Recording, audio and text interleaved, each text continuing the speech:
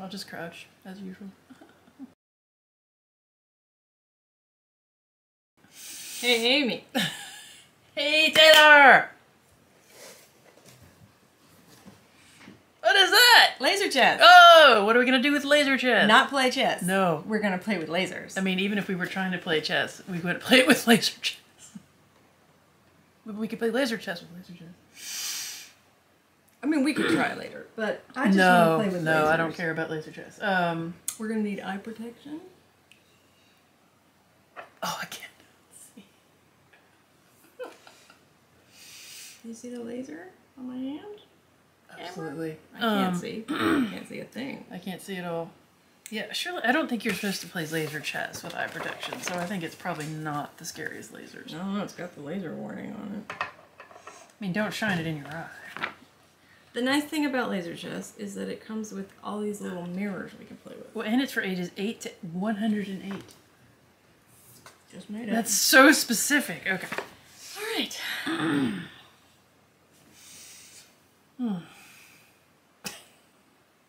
We're going to perform the slit lamp experiment of quantum mechanics fame. Yes. Yes, it's going to work. Okay. Step 1, get a microscope slide. Step 2, light a candle. Oh. Your candle of science does not have to be the tombstone of Victorian child, but it can be. Step 3, hold the microscope slide over the candle.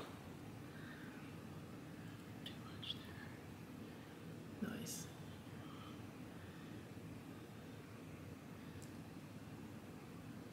We are covering a portion of the slide with what is, I think, Importantly, a thin layer. commonly known as soot, although in the Victorian era they did call it candle black. And now we've blackened this part of the slide. We may now blow out the candle. Or, if you're really cool, you do that. Let me go over the feet. Now, in our candle black, we need to make a slit. I'm going to use the blade from an X-Acto knife and make a single slit.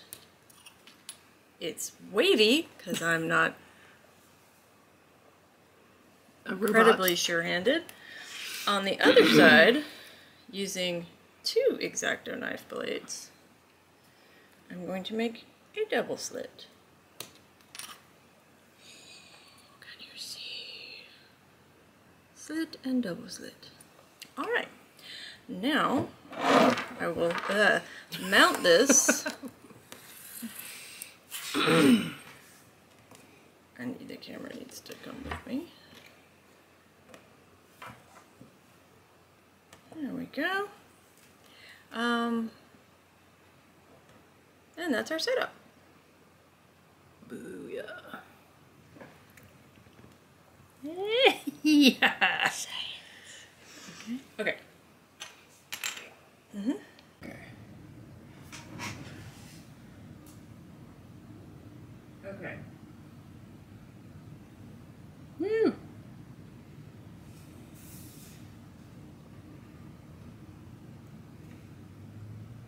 That's the single slit. Okay, it's just one big schmeary line. And again, single. Alright, going up. Double. It's definitely doing it. I don't know if we're catching it. We will know. Oh gosh. When we check the video, but I think it's catching it. It looks real good in person. I'm delighted. Double slit interference. Okay. We should see it in here. You can. It's faint. Okay. Like, hang on. Do you see it? Because it's bounced around. We should also see it in there. Yeah. Yep, because it's here, splits, here, some goes to here, goes to here, this okay, goes to here, so goes what to we did okay. was... Can you see? There are laser chess pieces that are thin and have a mirror on both sides. We wanted a beam splitter, so we took 2 of those. Oh, here, I guess I'll let me turn the lights on for this part, maybe. And took the mirrors out and put microscope slides in there. So glass, which works awesome, will allow us to, half the light will go through to this mirror, the other half will bounce to this mirror. So we split the beam here, and then theoretically we're bringing it back together here, but it's also going to split, like, so both of these detectors can see it. The thing is, and by detectors I mean kings. I want to, right, because it's just the kings. If we knew the rules.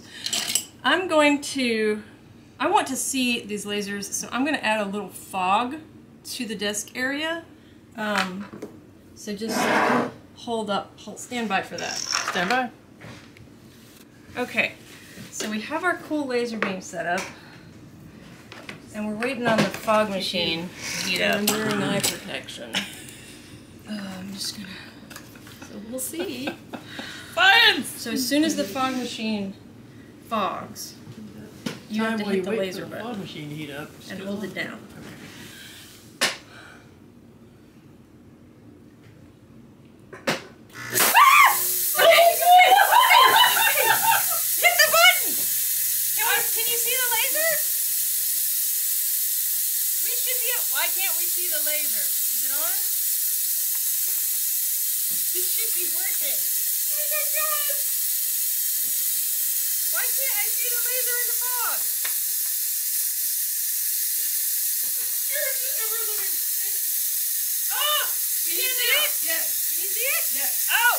Okay. Oh, wait, I'm standing in front of it. Oh, God. Dang it. Now I have to wait for it to give birth again. No, I can't but breathe. it's still foggy. It's still working. I can't see anything. It's because you have goggles? No? I can see it perfectly right here. That one, and then it gets really,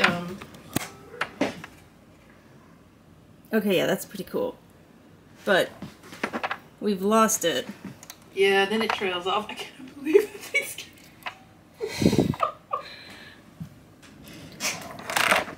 Okay, wait. What about... Can you see it now? It's still so foggy. That's good. That's good. I can see that. Yeah. I mean, hang on. What are we doing this with lights on for? Oh, right. We needed to be in the dark. Okay, the fog machine will give birth again here in a second. Yeah, we forgot to turn the lights out. That's all it has. Oh, and the additional light off. Alright! Oh, yeah. Can the camera see it?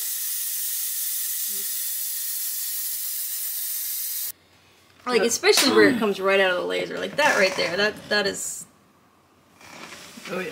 And our beam splitter is working. Mm-hmm. It's just really faint on the reflected part. Science, baby. Okay. I can see the laser beam. There's the laser. There's the splitter, aka a slide we jammed into where the mirror should have been. There's a mirror. It looks really cool from like down here, which is probably where you are. That scares me every time. It scares me the first time. Oh, it looks really cool in the camera. The camera sees it better than my eye does. Oh! Oh my god, it's so much fog! Yeah, there's a lot of fog. We can't really breathe. Okay, I'm turning it off. It's very foggy. We'll be back when it's less foggy. I hope it doesn't... Will it shut the smoke alarm? So the fog is cleared. And I'm gonna get delirious. Okay. We would like to talk about what we did. So the first thing that we did was the double slit experiment, which I tend to call the slit lamp experiment. That is not the correct name of it, and I apologize. So, when you send light through a single slit, you get on the screen a single slit. Up and down. When you send it through two, you don't get two slits because light is a particle and a wave. Also a So, so they knew that light was made up of photons, right? Mm-hmm. They knew that light was particles.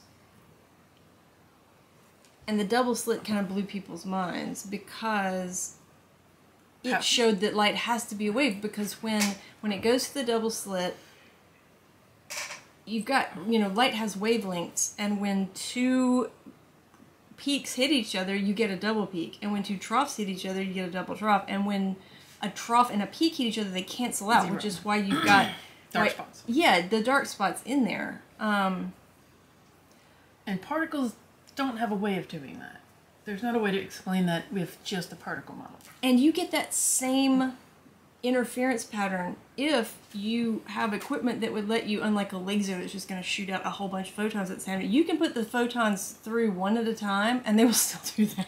Which is because it's fundamentally a wave and a particle. So this was a classic experiment in, what, the 30s maybe? Yeah. Where I think that's probably true. they were figuring out quantum mechanics. This one, I didn't set it up quite right. I realized that I had this guy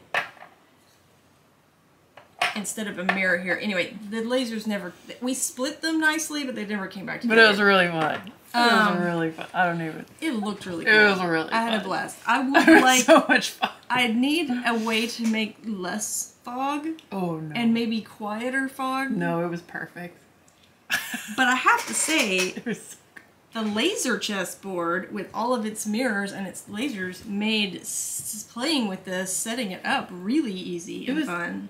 Shockingly apt and appropriate. I mean, the fact that we just went to like an educational store and just found this, or Taylor knew that it was a thing you could buy, but it was just like sitting out. I mean, and we're like, oh, I mean, you can. I could see there's a lot of fun to be had with this potentially. Mm-hmm.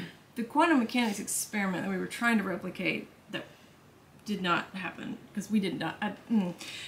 Basically, you split the beam into two, and then you bring them back together. Right.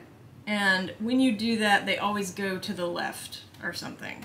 Then you block one side, and now they go to both left and right. And then you unblock it, and they only go to the left again. Like, how does this one know that you blocked this one? Like, how does that information? Because so much of how does information travel, and information loss is a huge part of even quantum mechanics. Oh yeah, well, because that was Einstein's whole problem with it, was like for particles that are what is the word? Intertwined is not it. It starts with an I. Particles that are... And it's not interrelated. Entangled. It's not even... It starts with an E. It's an E. Yeah, particles that are entangled.